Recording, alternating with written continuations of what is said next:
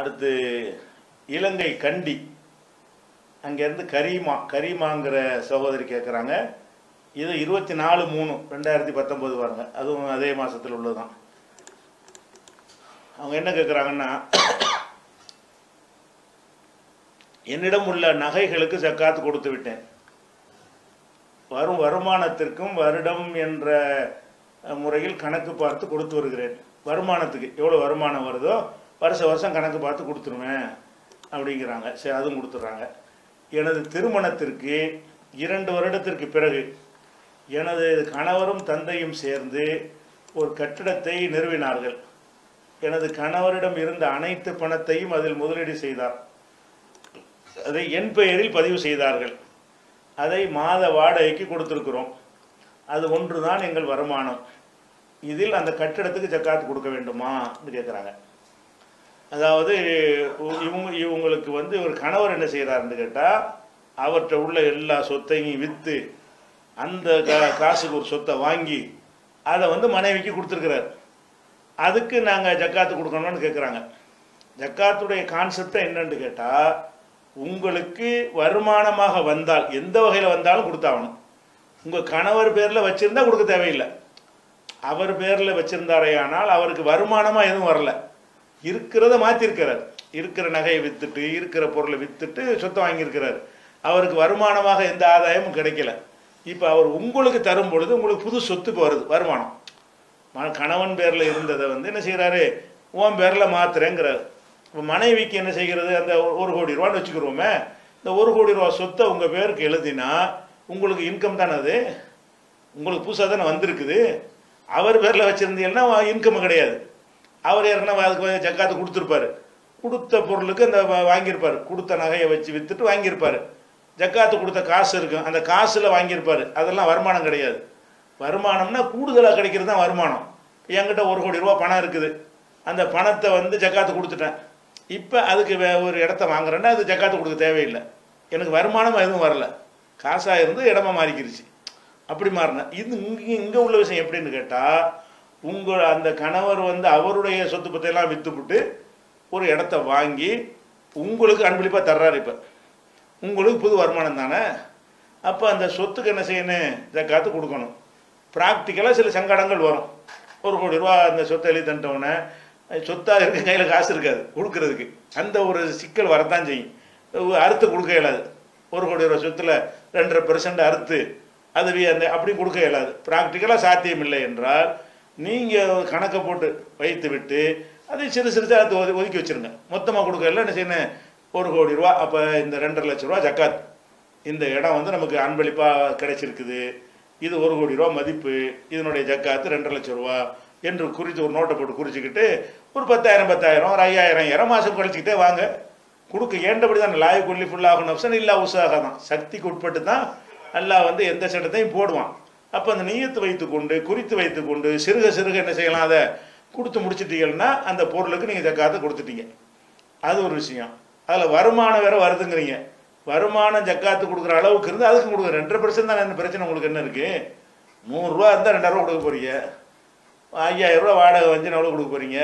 10-12 ரூபா கொடுக்க போகிறீங்க. அவ்வளோதான் வரப்போகுது. அது மாதிரி என்ன செஞ்சிடலாம், கொடுத்துக்கலாம். வருமானத்தும் கொடுக்கணும், சொத்தும் கொடுக்கணும். அதில் எக்ஸ்ட்ரா வருமானங்கிறது அது உங்களுக்கு வருவாய் தான். அடுத்து அதில் கேட்குறாங்க, 2009 2.5 கோடி ரூபாய் கட்டுறதுக்கு செலவானது, அந்த தொகைக்கு கொடுக்க வேண்டுமா, இன்றைய மதிப்பு கொடுக்க வேண்டுமா அப்படின்னு கேட்குறாங்க. அதாவது 1 கோடி ரூபாய்க்கு நம்ம ஒரு இடத்த வாங்குகிறோம், ஜக்காத்து கொடுக்கல. இன்னைக்கு அது 10 கோடி ரூபாய் இருக்குது. இப்போ அந்த 1 கோடிக்கு வாங்கினவன் அந்த 1 கோடி கணக்கு பண்ணி ஜக்காத்து கொடுக்குறதா, இன்றைக்கு 10 கோடி ரூபாயா போச்சுல அதை கணக்கு பண்ணி ஜக்காத்து கொடுக்குறதான்னு கேட்குறாங்க. அதாவது ஜக்காத்து கொடுக்குறதை பொறுத்த மதிப்பு ஏறுவதெல்லாம் இருக்குதுல்ல, அதெல்லாம் போலித்தனமானது. மதிப்புலாம் ஏறுறது கிடையாது, அதனுடைய மதிப்பில் அது இருந்துக்கிட்டு இருக்குது. ரூபாய் அடித்து விட்டதுனால என்ன செய்யுது, மதிப்பு குறைஞ்சிக்கிற மாதிரி உங்களுக்கு தெரிகிறது. அப்போ 1 கோடி ரூபாய் அந்த சொத்து இருக்கும் பொழுது அன்றைக்கே நீங்கள் ஜக்காத்து கொடுத்தா எவ்வளோ கொடுத்துருக்கணும், 2.5 லட்ச ரூபா கொடுத்துருக்கணும். நீங்கள் வாங்கும்போது 1 கோடி ரூபா, 1 கோடிக்கு அன்னைக்கே நீங்கள் கொடுத்துருக்கீங்க ஜக்காத்து, எவ்வளோ கொடுப்பீங்க, 2.5 லட்ச ரூபா கொடுத்துருப்பீங்க, முடிஞ்சு போயிருக்கும். சரி, அப்போ அந்த 2.5 லட்ச ரூபாயுடைய மதிப்பு என்னென்னு வச்சுக்கிறங்க. இப்போ என்ன செய்கிறீங்கன்னா கொடுக்க விட்டுட்டீங்க. இப்போ 10 கோடி, இப்போ 25 லட்ச ரூபா கொடுக்கணும். இப்போ நீங்கள் இப்போ இடம் மதிப்பு வந்து 10 கோடி ஆகும் பொழுது கொடுத்தா 25 லட்ச ரூபா கொடுக்கணும். நம்ம 25 கொடுக்குறவன்னு நீங்கள் நினைக்கிறீங்க. அன்னைக்கு கொடுத்த 2.5 லட்சமும் இன்னைக்கு கொடுக்குற 25 ஒரே சமந்தான். அந்த தேதியில் உள்ள 25 லட்சம் 2 லட்சத்துக்கு எவ்வளோ தங்கம் வாங்க முடியுமோ அதே தங்கத்தை தான் 25க்கு வாங்க முடியும். ரெண்டும் ஒன்று தான் உங்களுக்கு. அன்னைக்கு கொடுத்து அன்னைக்கு மதிப்பு கொடுத்தாலும் அதே தான் உங்களுக்கு. நம்பரில் தான் 2 லட்சம் நினச்சிக்கிட்டு இருக்கிறீங்க. அந்த 2 லட்சமும் இந்த 25 ஒன்றா வித்தியாசமானது கிடையாது. இந்த 25 லட்சமும் சரிதான், அந்த 2 லட்சமும் சரிதான். ஒரு காலத்தில் வந்து ஒரு மூட்டை நெல் 16 ரூபான்னு விற்றுச்சு. அவள் இன்னைக்கு வந்து ஒரு மூட்டை நெல் 16 ரூபாய் வாங்க முடியுமா? அவள் அந்த காலத்திலே 1 ரூபாய்க்கு வாங்கியிருந்தா எத்தனை மூட்டை வாங்கியிருப்பான்? இப்படி கணக்கு எடுத்துனா ஒவ்வொரு பொருளையும் கணக்கு எடுத்தீங்கன்னு சொன்னால் விலைவாசிகள் ரொம்ப குறைவாக இருக்கும். அந்த காசுடைய மதிப்பு கம்மியாக இருக்கும்போது இடத்து மதிப்பு கம்மியாக இருக்கிற மாதிரி எல்லா மதிப்பும் கம்மியாக இருக்கும். தங்க மதிப்பு, அரிசி மதிப்பு எல்லாமே என்ன செய்யும். இலங்கையிலேருந்து அந்த காலத்தில் எங்கள் ஊரா தோண்டியாளர்கள்லாம் போய் சம்பாரிச்சிட்டு வருவாங்க. மாதத்துக்கு 3 ரூபா அனுப்புவாங்க. ஒரு மாத செலவுக்கு வந்து 3 ரூபா வந்து வசதியான ஆளு. 3 ரூபாய் என்ன காசு அது? அந்த 3 ரூபாயும் சேர் தான் இன்னைக்கு 50,000 ரூபாயும் ஒன்று தான். அப்படி இருக்கா இல்லையா? அதனால வந்து நீங்கள் அன்னைக்கே கொடுத்துருந்தா தான் 2.5 கொடுக்கணும். இன்னைக்கு கொடுத்தா 10 என்ன மதிப்பு 10 கோடின்னு ஒத்துக்கிறீங்கல்ல, 25 கொடுங்க. 5 கோடின்னா 12.5 கொடுங்க. 2.5 40ல் 1 கொடுக்கணும். அதான் கணக்கு. அன்றைக்கு கொடுத்துருந்தால் 2.5 1 கோடி மதிப்பு இருக்கும்போது 10 கோடி மதிப்பு இருக்கும்போது நீங்கள் கொடுத்தா 25 தான் கொடுக்கணும். அதனால நீங்கள் கையாக இருக்கிறேன்னு நினைக்க வேண்டியதில்லை. ரெண்டும் ஒன்று தான். இது விற்கன்னு கொடுக்கணும்ல. அவர் பேர் என்ன நீங்கள் கணக்கு போட்டு வச்சுருங்க. இப்போவே நீங்கள் என்ன செய்யலாம், கணக்கு போட்டு யாரெல்லாம் இதனுடைய நான் வந்து 25 நான் கொடுத்து விடுகிறேன். ஒரு நோட்டை போட்டு 10 கோடி ரூபா 25 ஜக்காத்துன்னு போட்டு கொடுக்க கழிச்சிட்டே வந்துடுங்க. அப்போ கொடுக்குறத ஆரம்பிச்சு வச்சுட்டீங்கன்னா முன்ன பின்ன ஆனால் கூட என்ன செய்வான் அல்ல உங்களோட நீயத்தை.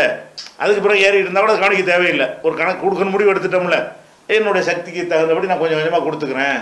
அதனால் பணத்துடைய மதிப்பு ஏறிவிட்டது என்று சொன்னாலும் இறங்கினதுன்னு சொன்னாலும் என்னைக்கு கொடுக்கல அன்னைக்குள்ள கணக்கு தான். நீங்கள் அன்னைக்கே கொடுத்துருக்கிறத 2 கொடுத்துருப்பீங்க. அன்னைக்கு கொடுக்கலன்னா 25 தான் கொடுக்கணும். அடுத்து ஒரு 10 வருஷம் கழிச்சு 50,000 கூட 50 லட்சமாக கூட குறைஞ்சி போயிடும். அப்போ நீங்கள் 1.5 லட்சத்துக்கு கொடுங்க. கூடி போன மாதிரி குறைவும் செய்யலாம்ல. குறைஞ்சி போனுச்சுன்னா கொடுக்குற அன்னைக்கு உள்ள கணக்கப்படி நீங்கள் கொடுத்துக்க வேண்டியதான். சரி,